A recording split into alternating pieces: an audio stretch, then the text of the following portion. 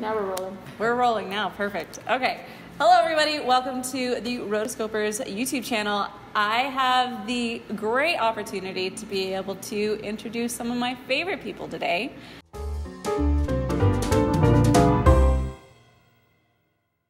Ted Sowards, he is putting together a live-action version of the Goofy movie. And we first had his first take of this was about 13 years ago. So we're back. And of course, because he did such a great job, we leveled up and he was able to get the actual voices for Goofy and Max. So we're pretty excited to be here today. Like 13 years ago when we did After Today, we were huge fans of a Goofy movie and we wanted to do a recreation of something, and everything else seemed to be out of our reach, and we were like, wait, Max is just a kid walking to school. We walk to school. And that's how it came about. It was like, because it was so relatable, and we loved it from the very beginning, and so we made the shot to shot, and not having any idea how far it would go or how big it would go. And it was when we finally got to meet you, Bill, at it was one of the D23s.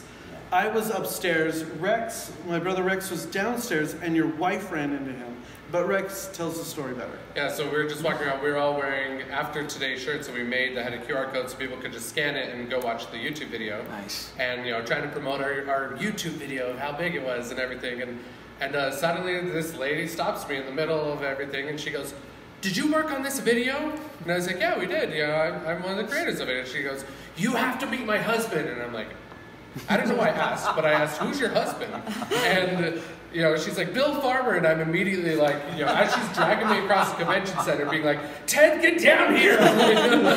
And you were sitting at a table signing autographs, and from my memory, your wife comes up, pushes everybody out of the way, and goes, "These are the boys that created that YouTube video."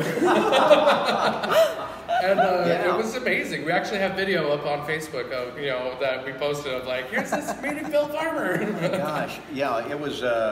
Ever since I saw the video on YouTube, people had talked about it. "Oh, have you seen the live action video?" And no, finally I did, and I was just blown away by it because you had the animated movie kind of in a corner screen and the live action, and the shots were immaculate. They were matching exactly, word to word, and I was just blown away by the talent. And so when you called and said, would you be interested in doing this? Yes.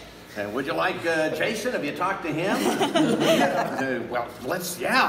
We'll do that. And here we are. And here he is.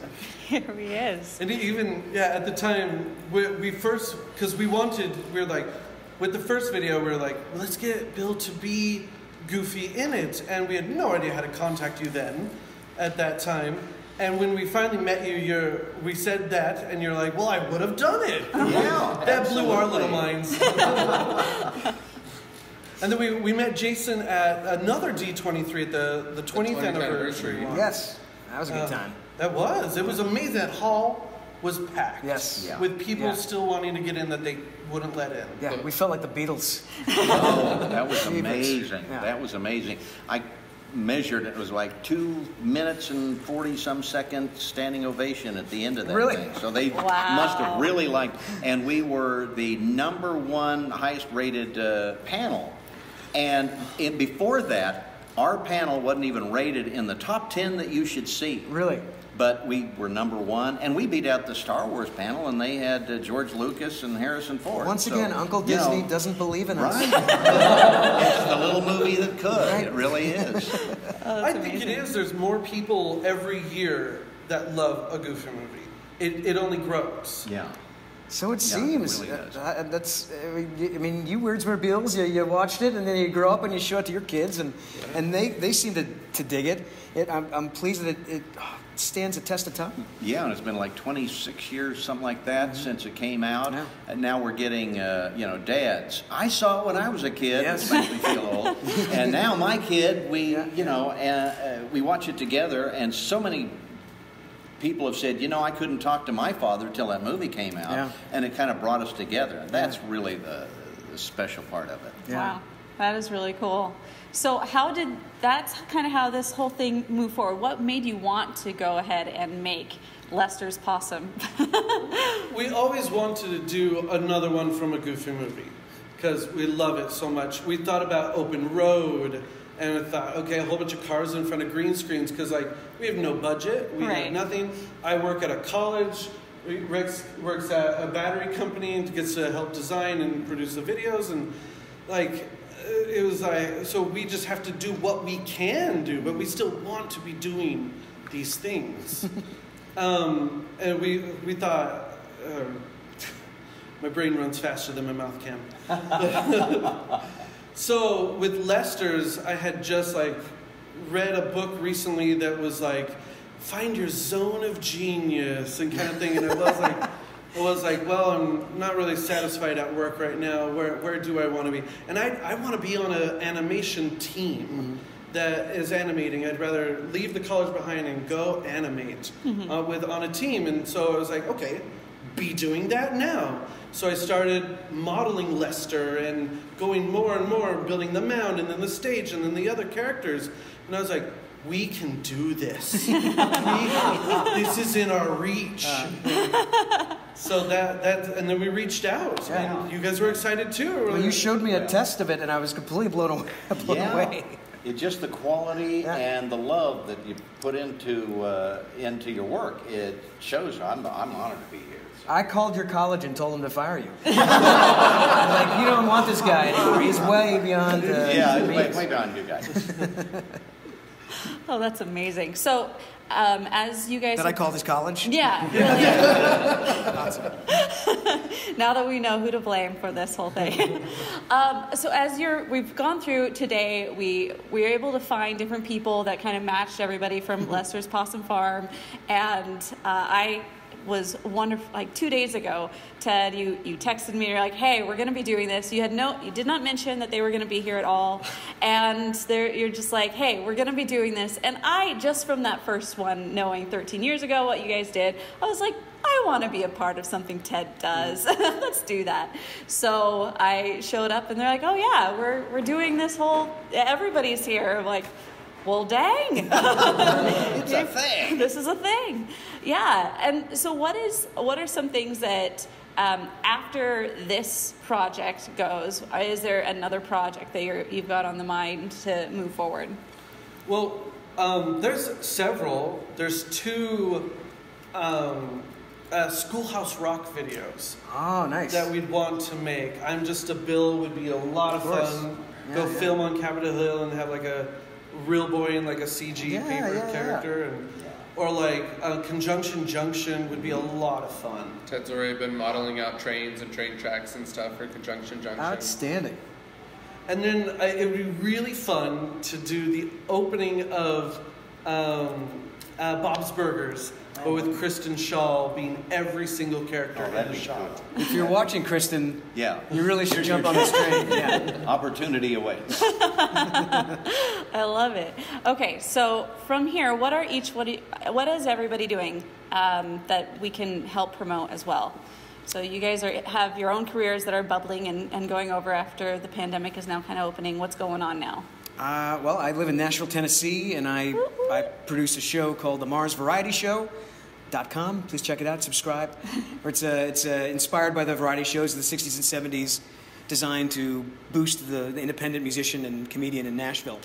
And I'm also still doing I'm acting, I'm auditioning. I did all the stuff I'm booking I can't talk about because of like NDAs, but there's a straight to VOD superhero animated thing that's happening. There's a toy thing that's happening, and that's about it at the moment. Cool. Well, Goofy's keeping me pretty busy after 34 years. That's it's amazing. not slowing down. With pandemic, I have a studio at home, and I've been doing a show, Mickey's Fun House, which is on the Mickey Mouse shorts called The Wonderful World of Mickey Mouse on Disney+. I have a live-action show called It's a Dog's Life with Bill Farmer that I executive produced and starred in on Disney+. And anything else that they need with the Goof or anyone else, I'm for hire. Perfect. Perfect.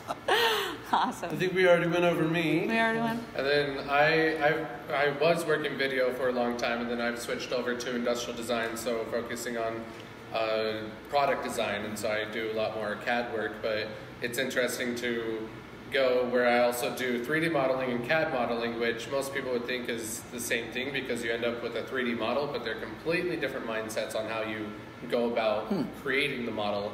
And and so it's fun to I use both of my worlds when modeling, and because I come up with the realistic renders for our products at work.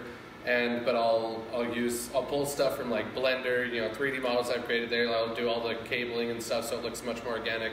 And then I take our CAD models of our products and I'm able to throw it all together and make really great renders. And even I've even had cables like animate moving, and so I've been able to help us step up our game when it comes to like our renders on Amazon and other places. Yeah. I just decided I also will be giving them my resume. Yes.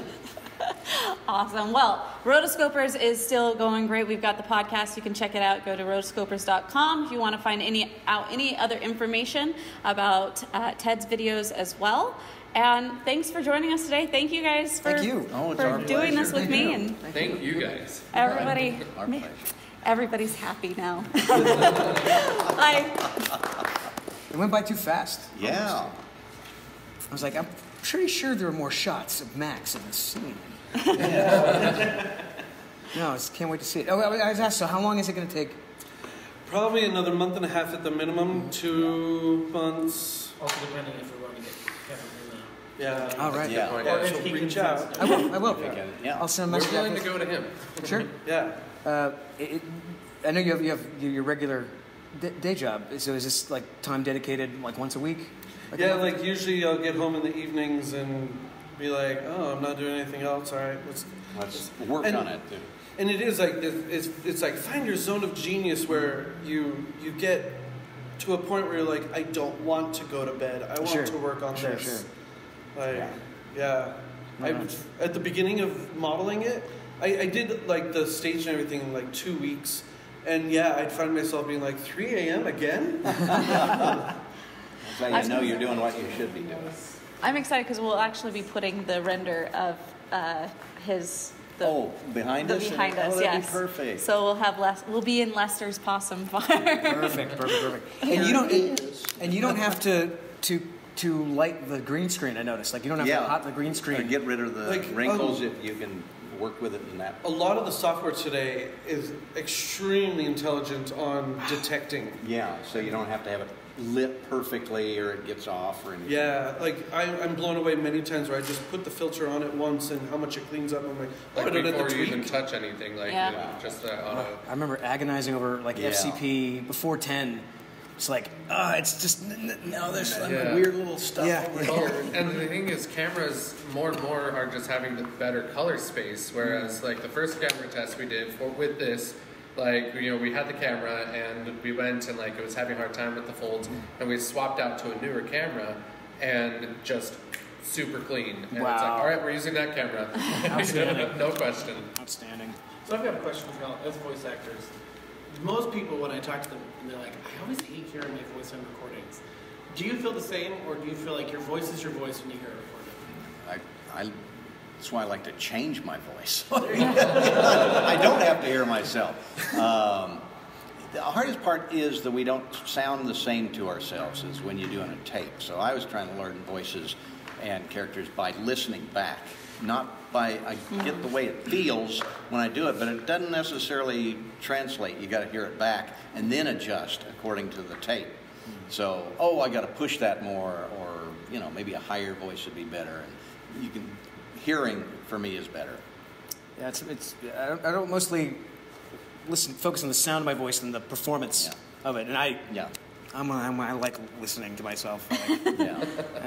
I enjoy it. Either push myself or it's parts of me I still can't believe I've been doing this as long as I have been. And it's all about the acting. I mean, there's so many people that don't have a wide variety of voices, but they're great actors, and that's what counts. Yep. When you were little kids, were you wanting to be actors, or did you? I did, you know, when I was a little kid, yeah, I was in the middle of Kansas, and there's no outlet for that kind of stuff at all. But yeah, it was always with me. I always loved going to the movies and watching cartoons and stuff, but never thinking that it would actually occur. And so I was about 35 before I even got out to Hollywood. And luckily, Goofy was my first big audition out there. So Wow. Really? Wow. and I'm going, One and I should have done. done this years ago. But I just got lucky, right place, right time. And Goofy was my favorite Disney character, so I practiced the voice and stuff. And, you know, who knew? Who knew? Yeah. And it's amazing how many actors there are. I've heard like there's 160,000 SAG members in LA, and they're all potential people trying out for the same jobs, you know. So if you do 1 out of 100 auditions, you're doing fine, you know, because Yeah. it's just there's that many great people that are doing this. Indeed. Wow.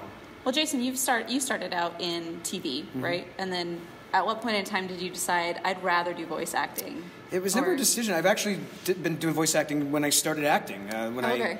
I was 12, and my agent just sent me out for everything. And I did commercials, I did TV. My first cartoon was Disney's Adventures of the Gummy Bears when I was 12. Sweet. And they were recording DuckTales up the hallway. And I don't know if it was like a conscious decision, but like my on-camera career, I think it was shifting. And I was just booking more voiceovers, so I just went on that train instead. Yeah. Yeah. Sometimes it's like a river; it just takes you where it Yeah. wants to go. Exactly. And when it comes with money, you follow. Yeah, that's it. You follow it. Yes. yeah. You know, working every day, and yeah, the odds of booking were up at the time. So yeah, totally. As far as when I was a kid, yeah. I mean, I'd watch Nickelodeon and want to be do all those shows. I just never thought. I'm from Rhode Island originally, but I never thought that I would get the opportunity to do it until we moved to California. And your parents just decide to move for you, or for? No, my dad was a ballet teacher, so he got a gig teaching ballet at Fullerton College. And then while we were there, people were like, "Oh, your son's cute. You get him into acting." Yeah. My mom went, "Cha-ching! What a great idea! We could do this." So that was the driving force, and I'm just like, "Okay, let's do it." Nice. Yeah. Do you try to get your son into acting? You know, it's funny. It's just so weird because the kids are just born with phones in their hands these days. Yeah. He's so self-aware. You got to be kind of wacky to want to do Yes. this. Yeah. Yeah. Yeah. It's like, you have to be able to jump in. Yeah. And I was saying I got to put a bill over here on a shelf while I do Yes. whatever. I can't worry about how it's coming off. It takes up your mind doing that when you should be thinking about the character and just be in the character. 1,000%. Yeah. And if you can, I always tell students that when I teach that most important thing, and I learned this in stand-up, is entertain yourself. You can't guarantee you're going to entertain them, but there's more of a chance if you entertain yourself, they'll be entertained too. Yeah, 1,000%. I feel like you have to be a bit of an entrepreneur in your heart to be an actor or in the arts, because whether you realize it or not, because you are not living the day-to-day life of I have a job, I go in, clock out, and so you have to have a little bit more of this is what I'm doing for me and this is how I'm doing it, and whether you realize it or not, I feel like that's kind of where you're at. Yeah, you need 2 jobs, and I always tell people, what do you need to get into voiceover? And I say, get rich parents. You're going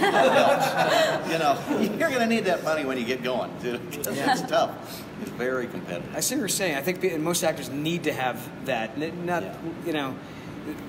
that was, I don't want to get political, but like frustrating me about our union is that so many of our members are so hesitant to take a risk or stand up for things that we need to believe in because they don't want to ruffle feathers. Right. They don't want to lose jobs. Because they don't want to, they don't want to. They can't pay their rent or their car payment. I'm like, dude, you shouldn't be in this business. The rug can be pulled out from under you at any time. Yeah. At any time. Yeah. You've been Goofy for so long, but there's no contract that says that. I'm not a Disney employee. Nope. I'm like the plumber. Yeah. It's like we come in, I do a job and go home. Yeah. Every job's a new contract. No way. Every time they want Goofy, it's like a new contract. I mean, like we mentioned earlier, like Warner Brothers will, they'll just seem to recast and whatnot. Disney will stick with their people, and he's an official legend. You know, so there's that aspect to it, but as far as a business, do they have to? No, they don't. They don't have to do that at all. Someone else tomorrow. If they want. Yeah. Do you want to play Goofy till the end of time? I love doing it. His last words were, why don't you retire? And I said, retire to what? Right. I get to do stuff like this. You know, it's fun. Dick Van Dyke is 95, and he's like, when true. can I go on another stage? Like Yeah. Really? Yep. I mean, performers don't give up, I don't think, unless they have to. Yeah. So my parents in the Valley owned a Western dinner theater that I grew up performing at for my entire life. That must have been fun. It was. So it was semi-similar to Lester's Possum Farm on that side. But everybody's on benches, everybody's watching the stage. But I like to hope that we were a lot better than Lester's. But I mean, not to toot my own horn. But I'm sure. I have a feeling maybe you were. But that is something that for them, like they traveled around for 13 years in a rock and roll band for years, and they just decided, I want to settle down. They had 3 kids at the time, and then they decided they built off of a 7-acre plot of land a giant western town, and people would come in and we would perform for them. It was an all-you-can-eat barbecue beef and chicken dinner and all the things.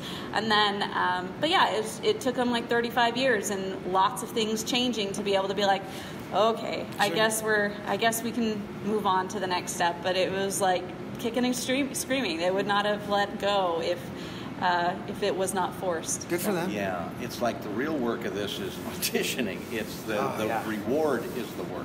Wow, yeah. Except you don't get paid for the auditioning. Yeah, that's the problem. Has that ever happened where you're like, wait, that was just an audition, why are you using it? Or no, they can't do that. No, they can't do that. They got to pay you. I've had stuff lifted, but I don't think ever an audition was used. That's They've always redone. That is a no-no. But I've certainly had stuff like it. I remember there was a commercial with Pluto in it, and Pluto just bit a bubble, it was like for some bubble toy or something, and like that. And I heard that, and I said, well, that's a voiceover, but I don't remember doing that. And I started getting checks. Oh. And they just lifted it off something Disney had, but they did the paperwork right. And I there you go. All right. So it wasn't a problem then? No, that wasn't a problem. Once the checks are coming, it's okay. All right. Go for it. Less work for me. Yes. Those are the kind of jobs you like. It makes me think of D. Bradley Baker. We met him at D23, and he does the voice of Perry the Platypus. And we also asked him about other characters he's done, and he said that for other shows he goes in and does a recording for every single episode. He said he's done one recording for Perry, like walked into the studio, made that noise, They just and made a walked little out. library of sounds. It's the exact same recording every time. And then he gets paid per episode? Yep. That's a dream job, man. That's a nice 10 minutes of work. Yes. Residual. Outstanding. God, I missed that He's guy. super talented. Yeah, he's He does great. all the different clones. Like, he does so much.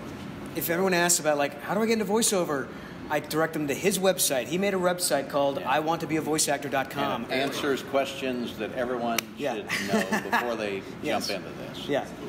That is cool. Russie Taylor. Yes. Am I saying her name right? Yep. When she died, we were sitting around. The kids are playing. We got a 4-year-old. She was 3 at the time, 3-year-old little girl. And I'm like, oh, the voice of Minnie Mouse died. And she was about to crack.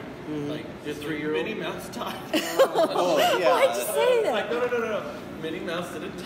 She ran into her room. Her good friend. Put on her Minnie Mouse hat, put on a Minnie Mouse shirt, and pulled all of, she has like 3 or 4 Minnie Mouse dolls, and she pulled them all out, and she walked out to us and was like, I have Minnie Mouse, like she's not dead. Right. We got to do an event where they flew us and all the other voice actors, Wayne and Russie, Mickey and Donald and Susan Blakesley. No, it's Blakesley. Who's Cruella. Yeah. And we're promoting something, and then they bring us into the Disney radio booth, and for fun we're going on the radio. We're just improvising. And do you remember this? and you're Pluto, you're doing, and Mickey and Minnie are there, and Corella's being Corella, like, oh, Pluto, I'm going to turn you into a jacket, yeah. So we go off the air, and we're laughing because we know we're a bunch of clever actors, and then the DJ calls us, she's like, there's a little girl who's crying because she thinks that Corella's going to murder Pluto. And Rusi... It was me crying. Yeah. Rusi, without missing a beat, she's like, I got this. So go back on the air, and then Rusi, as Minnie, is talking to this little girl on the air, saying like, oh, hey, no, don't you worry about Pluto's right here, and Pluto's barking, and Corella's right here, and Corella's, she's really got a good heart, and explaining in a way, just put the girl at ease. All of us were just crying. Oh. Yeah. But that's like Rusi was so earnest, so talented. She and Wayne were Mickey and Minnie. They were not married when I started. They were married to other people. They were both in bad marriages, but they fell in love doing the job. Both got divorced and then married. Wait, and Mickey and Minnie got married? Yeah. They didn't want that out there. They thought it took away from the characters and didn't want it to be the big thing. So they kept that pretty much a secret. Yeah. But he'd do interviews. He'd have a little ukulele, and they'd have songs they'd work on together. Like it was the most. My treasured moments is like getting to watch them do their thing. Oh. Yeah. That's really sweet. Well, where was the verdict on lunch? I did not have, days like this, I can't have breakfast because I'm too nervous. Yeah. So you're probably ravished right now. There was some talk about a pizza place with an obnoxious organ. Yeah. That doesn't open till 4. Oh, good. And I don't want to go there anyway. And and I think we had to have you at the airport at 4. But there was a mention of deep dish pizza. There's great. Oregano's Oregon. Oregano's, and they got a whole range of things, and so I think that's great. Sounds good. Let's continue the combo that way. All right. Thank you so much, Chelsea. Thank you so much.